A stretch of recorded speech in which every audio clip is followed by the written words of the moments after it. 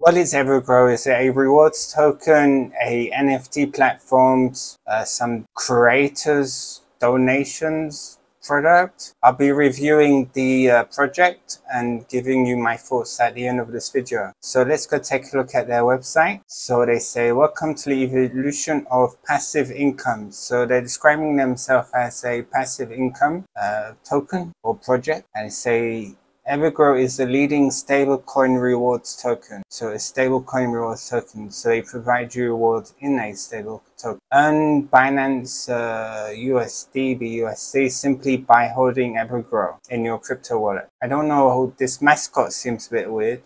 Okay, 139,000 holders, 37 million given out rewards, 13,000 Facebook members, 57,000 Twitter followers, 19,000 Telegram members, 12,000 Discord members. So that's how they show you that their Ponzi scheme is growing. I'm joking. It's not. I'm not saying this Ponzi. I mean, they're definitely not. They've got products. So the products they have an NFT marketplace. So an NFT marketplace where you can mint, sell, and buy NFTs from a variety of categories. Creator social media platform. What is a creator? Do they mean like creator? Because I don't know what a creator is. So they're developing a Patreon-like product, which is great, and I hope they can update the spelling to ensure people can understand the purpose and the potential of such a product. I mean, I like the fact they have an NFT lending platform, so you can use your NFTs for getting a loan, or you can use them as a collateral against your loan. Yeah, blah blah. Everybody's been doing wallet exchange again. Everybody's doing a exchange. And a meta. I don't understand why they're doing a metaverse. What kind of metaverse are they gonna make? Socialize with friends, visit an NFT gallery, a virtual crypto bank, or play a suite of virtual reality games. So basically do everything. I don't really like these kind of very broad, generic, we'll try everything and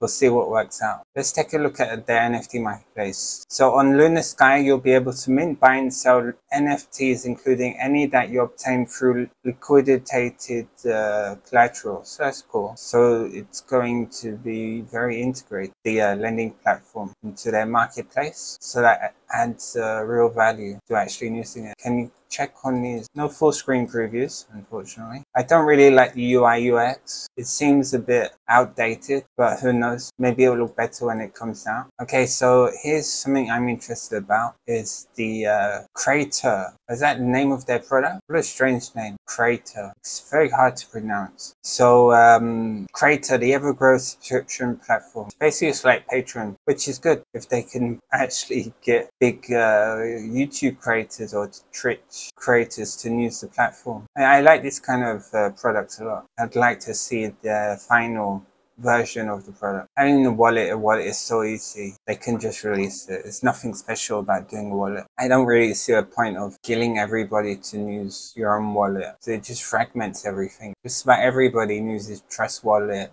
MetaMask, maybe 5-6 other wallets. But tokens shouldn't be developing their own wallets, because there's no real purpose there's no value added on for users to use them. Again, exchange. I like the UI UX here, but it's kind of so strange with that silver background and purple on the popular markets tab. I don't understand this kind of color palette, but okay. Like we have we have a DEX, but obviously I never switched it on because we don't have enough liquidity. So I don't understand really. Like here, even in the screenshot, unless you have a load of liquidity or trading volume going through your platform, your exchange will not become successful. It's just going to create problems for you. And so now we have their meta. So a virtual world that brings together the entire EverGrow ecosystem.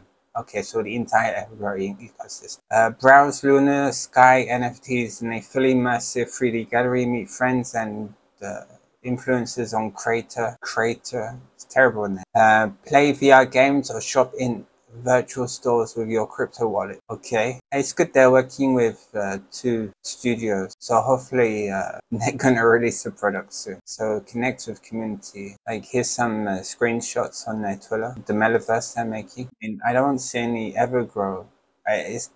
they're branding it the abstract VR. So I wonder why it's not called EverGrow Meta. But never mind, it looks good. At least it's something. But that's it for the homepage. I think there's more on the About section, so let's go to what is EverGrow. Okay, what is EverGrow? Repetition. Up at here, they took a bit different, like launched in September of 2021, just before the end of the bull market, or just before the bear market started.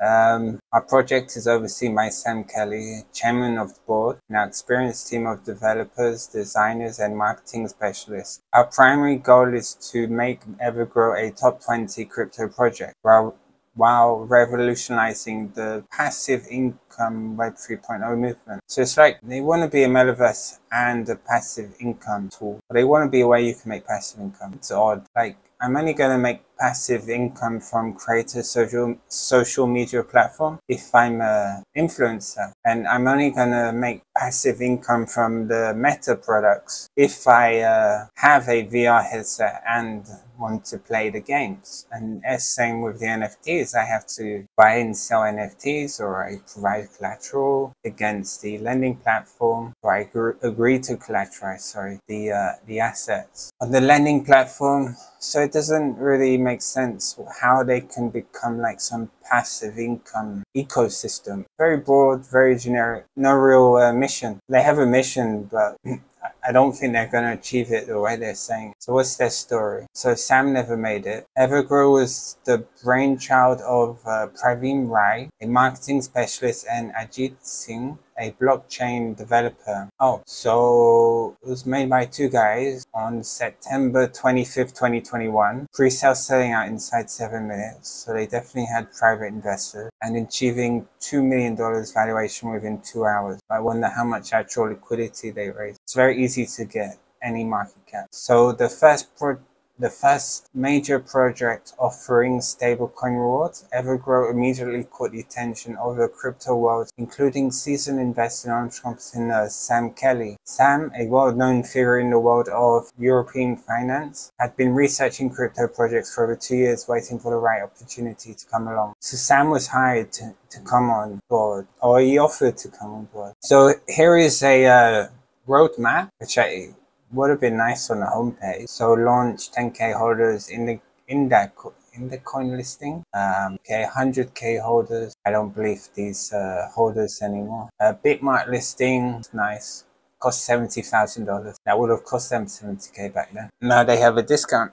More exchanges. So they've done a static audit. Cool. They're working on their VR product. You can see they have a new website. Looks nice. Then they're working on a new product. So definitely their metaverse products are coming. And that's realistic to put it at the end. I guess these are the priority. Like, yeah, I mean, it should be easy for them to make an NFT marketplace, because everybody's very familiar with this. Well, there's been like thousands of NFT marketplaces developed in the past 2 years. Creator, that's quite interesting as well. Like, they put it on their second highest point of priority. What is easy? An exchange comes before the metaverse. Seems very logical. Let's go take a look at Sam Kelly. I want to see his LinkedIn. Okay, so Sam is from the UK. He's worked for Chorus Finance. He's still working for them. So he's non-executive chairman of the board. So interesting. I wonder if EverGrow actually have a company in the UK. That would be interesting. Maybe I'll look into that later. I mean, what does Chorus Finance do? I don't know what they do. Chorus Financial is financial planning and investment management firm with offices across Spain. So they're like some personal finance company. So he knows how to tell people what to do with their money. I don't know what this guy has to offer to this project. It's not nice. So Praveen, right? He was one of the original founders, living in Singapore. So he doesn't live in the UK. So EverGrow definitely doesn't have a company in the UK. This guy has a background in crypto. He knows what he's doing, and he's working full-time on EverGrow. Cool. He has a description here. We even have mutual connections. So it's a legit profile. He's even paid for premium, so it's linked to a credit card. It's a good sign. Yeah, let's take a look at Ajit. So Ajit is in India. Right, okay, so this is a global team and he's a developer. He's been working since 2018, but he graduated in 2020. Always fresh. It makes sense they hired Sam to come on board. Okay, they seem to have a really big team, but I don't see any like, let's take a look at operations manager. Does he have any like real skills which can benefit this? So he worked for Oracle as a business analyst and he's still working for Oracle and he's in Romania. What does he do in Oracle? I support cloud renewals from an end-to-end process perspective and provide effective and efficient support to drive cloud growth globally. Previously, he worked as a billing specialist. So he's going from business analyst to head of operations. You know, he's got a lot to learn. I think it's going to be a really mixed team here. Some have stuff to offer and some are going to have to learn it the hard way. Let's take a look at their technical specs. What is this? Perhaps their white paper? Well, their white papers here. Partners. Already seen their partners. Just take a look at their audit on Certic. Cool. So they have a good score on Certic. They had only 3 major problems, 5 minor, and informational is relevant. So they really actually passed quite well, and they are fully integrated into Certic. They're taking a look at their tokenomics. Yeah, they have really high taxes, really high, because 8% is reward price. Their tokenomics is quite nice. I like the way it's presented. It's very easy to read, quite graphical, but it's really high. And the tax is just so high. So when will the utilities launch? First utility that will launch is Lunar Sky. Cool. They have a progress report. Oh, that was the progress report. I had no idea.